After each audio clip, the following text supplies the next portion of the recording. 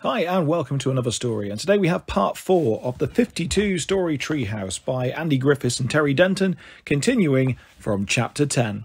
Vegetable Patty to the rescue. Yay, says Terry. I knew Vegetable Patty would come to save us. I knew everything would be all right. I wouldn't be too sure about that, I say. Look, the vegetables are waking up and there's a lot more of them than there are of her. He's right, you know, sneers the prince. You'll never take us alive. I have no intention of taking you or any other vegetable here alive, says Vegetable Patty, prepared to be sliced, diced, packed into plastic snap-lock sacks, and snap-frozen in my portable freezer. She slices, she dices, she chops and lops and bops, she crashes, she mashes, she cuts off carrot tops. She punches, she crunches, she grabs and jabs and stabs, she chomps, she womps, she makes vegetable kebabs. She kicks, she flicks, she whacks and cracks and smacks. She crushes, she mushes, she stuffs them into sacks. Vegetable Patty puts the last of her resealable bags into her freezer and releases us from the pot of near-boiling water. Thank you for coming to my rescue, VP, says Mr. Bignose. It's so good to have an author I can rely on, not like these two clowns. That's not very nice, says Jill. Andy and Terry did their best. Well, their best wasn't good enough, says Mr. Bignose. But then Patty is a vegetable fighter, I suppose, and a revenge-atarian. A revenge-atarian, says Terry. What's that? Is it like a vegetarian? Sort of, says Patty. I mainly eat vegetables, but it's not because I like them. It's to get revenge on them for the misery they caused me as a child. Tell me about it, I say. My parents used to make me eat vegetables all the time. It was awful. Eat up your peas, Andy. I love peas. At least you only had to eat them, says Terry. My parents made me drink them. Vegetable smoothies 3 times a day. Drink up your cabbage smoothie, Terry, darling. That's not what I meant, says Vegetable Patty. I don't hate vegetables because I had to eat them. I hate them because they killed my parents. Vegetables killed your parents, says Jill. But how? It was like this, says Vegetable Patty, taking a deep breath. One day, when I was quite young, my parents took me to a country fair. We were admiring a display of giant, overgrown vegetables, when suddenly a freak storm hit, and a strong gust of wind blew all the enormous vegetables loose from their moorings. They rolled off the stage, and squashed both my parents as flat as pancakes.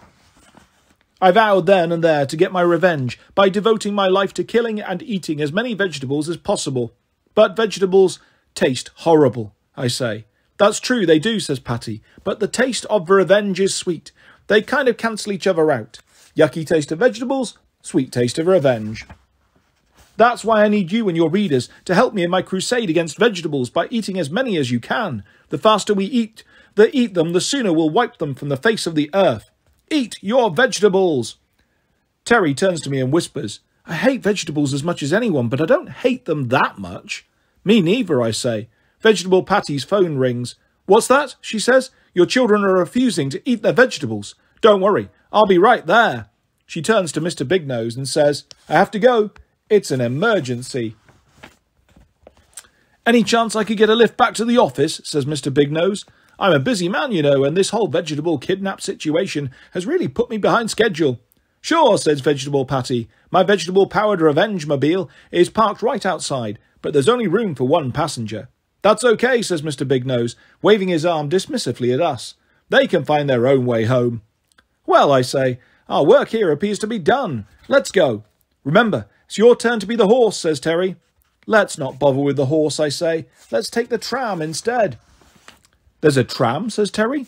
How come we didn't take it to get here? Because you were a horse, I say, and horses, as everyone knows, are not allowed on trams. The tram arrives, and even though it's a bit crowded, we manage to find a seat. All aboard, says the conductor, and off we go. Chapter 11. Surprise. It's quite a long trip home.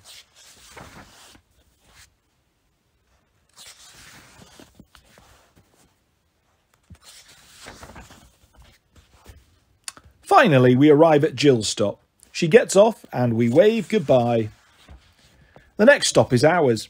We get off the tram and climb up to our treehouse.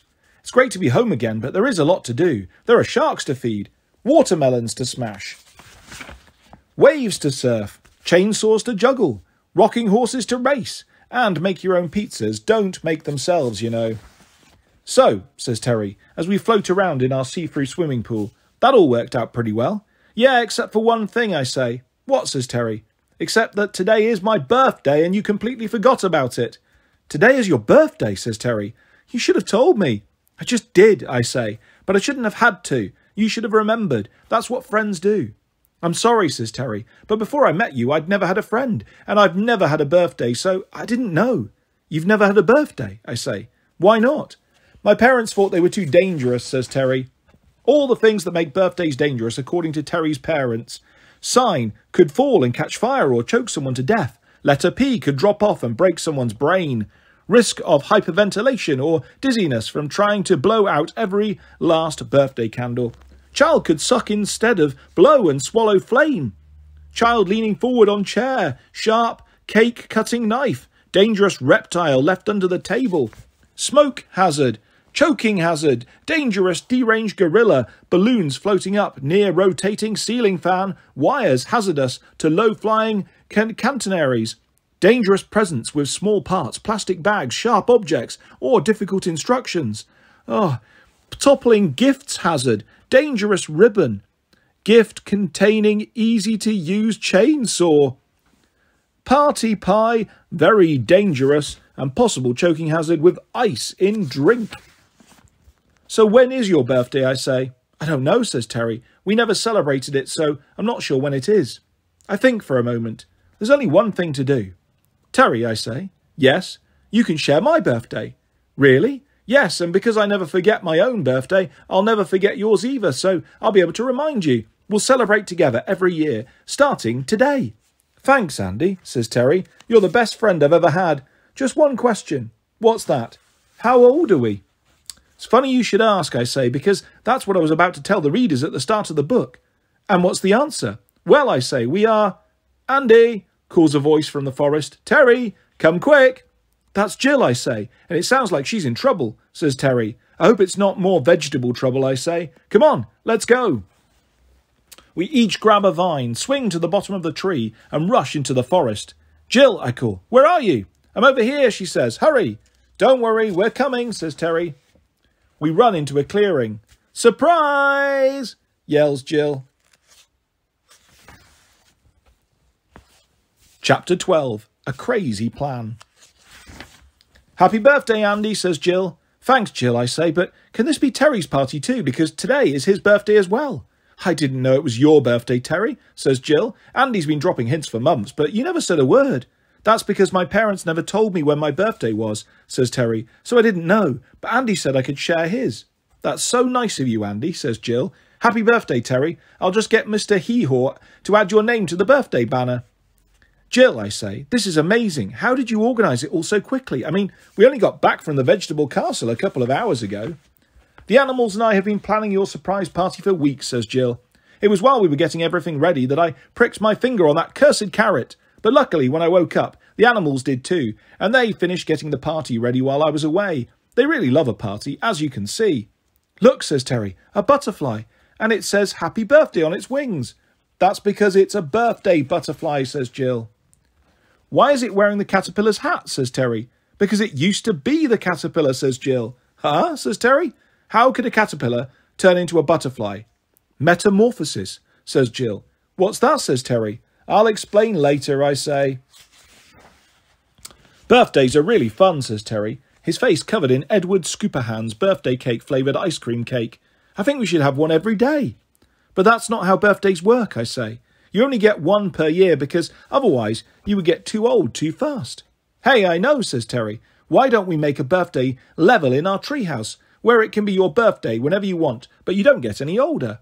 I think you might be onto something, I say. Ring, ring, ring, ring, ring, ring. That's weird, says Terry. Sounds like our 3D video phone, but it can't be because what would it be doing down here in the forest? Actually, it is your 3D video phone, says Jill. I had Larry, Curly and Mo bring it down here in case Mr. Bignose rang to wish you happy birthday. That's probably him now. You better answer it. Hello, Andy and Terry, says Mr. Bignose. I guess you know why I'm calling. To wish us a happy birthday, I say? Don't be ridiculous, says Mr. Bignose. I'm calling to tell you your book is due at 5 o'clock. 5 o'clock tomorrow, says Terry. No, 5 o'clock today, says Mr. Big Nose. But we're not finished, I say. We've been too busy rescuing you. That's not my problem, says Mr. Big Nose. A contract is a contract. That book had better be here by 5 or else. He hangs up. I look at Terry. Terry looks at me. I think it's time for presents, says Jill, handing us a parcel wrapped in gold paper with a big purple bow. But how can we open presents at a time like this, I say? If we don't get our book written, then I don't know what will happen, but it will probably involve Mr. Big Nose getting so mad that his nose explodes and us having to go back to work at the monkey house. Don't worry, says Jill. Just trust me. Open your present. I think you'll like it. We unwrap the parcel. It's a book, I say. I love books, says Terry. What is it called? The 52-Story Treehouse. I love that book, says Terry. No, you don't, I say. I mean, you can't because we haven't even written it yet. No, says Jill. You haven't. But I have. All the words and the pictures. But how, I say? With the help of my animals, of course, says Jill. You might not think it to look at them, but they're really quite talented. And it was the least I could do after you and Terry went to so much trouble to rescue me from my enchanted sleep.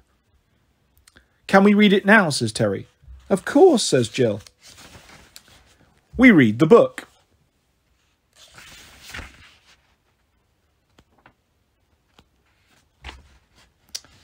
Well, says Jill, what do you think? Action-packed, I say. I love it, but how will we get to Mr. Big Nose in time? What about the birthday butterfly, says Terry. No, says Jill, the book would be too heavy for it to carry. Butterflies are beautiful, but they're not very strong. What about Silky and the other flying cats, I say. Could they take it? I'm afraid not, says Jill. They're on holiday in the Canary Islands. I got this postcard from them yesterday. Dear Jill, having a nice time. So far we've been fishing, bird watching, bird catching, bird eating, and parasailing. Lots of love, Silky and the gang. I know, says Terry. We can use the cannon. No, you can't, says Jill. A robin built her nest in it, and the baby birds have just hatched. They must not be disturbed. Then I guess we're doomed, says Terry, unless... Jill and I lean forward. Unless what, I say? Unless we get my ninja snails to deliver it. But that will take forever, I say. Not forever, says Terry. Only about 100 years and 15 minutes by my calculations. Great, I say, except that it will be 100 years too late for Mr. Big Nose. No, it won't, says Terry. Not if we stop time. Well, duh, I say, but as if we could do that. I think we could, says Terry. I've still got the carrot that Jill pricked her finger on. I collected it as evidence when we were trying to solve the mystery of why Jill has a curse on her. But how is a cursed carrot going to help us stop time, I say? Like this, says Terry. We use the rocket-powered carrot launcher to fire the carrot into the heart of the Greenwich Observatory, which is where all the time in the world comes from. If you stop time there, you stop time everywhere, which will give the ninja snails all the time they need. Terry's crazy plan to put time and the whole world to sleep for 100 years so the ninja snails can deliver the book to Mr. Big Nose by 5 o'clock.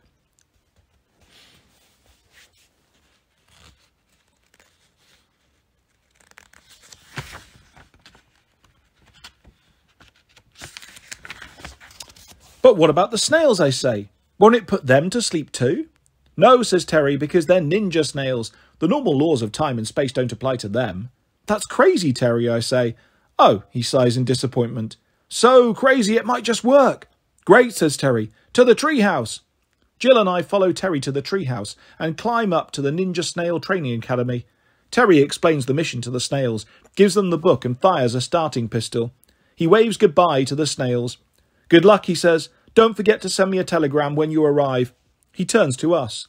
Now let's go launch that carrot. Terry loads the carrot into the carrot launcher and points it in the direction of Greenwich Observatory. Here goes, he says, pushing the launch button. The carrot shoots into the sky and disappears into the clouds. Well, says Terry, the carrot is on its way. We'd better go to the room full of pillows and get comfortable. We've got a long sleep ahead of us. Do you really think Terry's plan will work, says Jill, as she snuggles into a pile of pillows. I hope so, I say. Are you feeling tired yet? Jill yawns. Maybe a little bit, she says. Yeah, I say, yawning. Me too.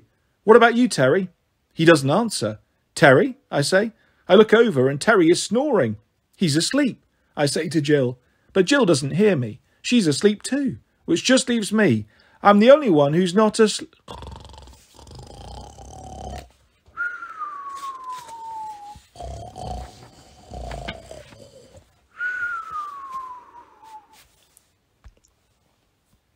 Chapter 13, the last chapter. The Ballad of the Ninja Snails. It was a group of ninja snails, all schooled in an ancient art, that set out one day on an epic trip, prepared to play their part. Their precious cargo, a silly book, they had to deliver on time, to Mr. Bignose, the publisher, before 5 o'clock did chime. O'er hill and dale the snails did slide, though they grew pale and wan. They were weak and tired and in need of rest, but still the snails slid on. Would they make it? Could they take it? The conclusion was not foregone. The odds were against them, fate seemed to hate them, but still the snails slid on. As the years did pass, the landscape changed, that the snails were sliming upon. Seeds became trees and forests grew, but still the snails slid on. The ice did melt and the seas did rise, the low-lying land was all gone. The climate warmed, a new world formed, but still the snails slid on. They were desperate to arrive at the office by 5, but time marched never on. They wished to end their epic quest, but still the snails slid on, and on, and on, and on, and on, and on, and on, and on. Till finally they saw a sign, a nose so big and red, their journey's end was reached at last, and up the walls they sped. They reached the open office window, and slowly slid inside. They slimed onto the office desk, and across it they did glide.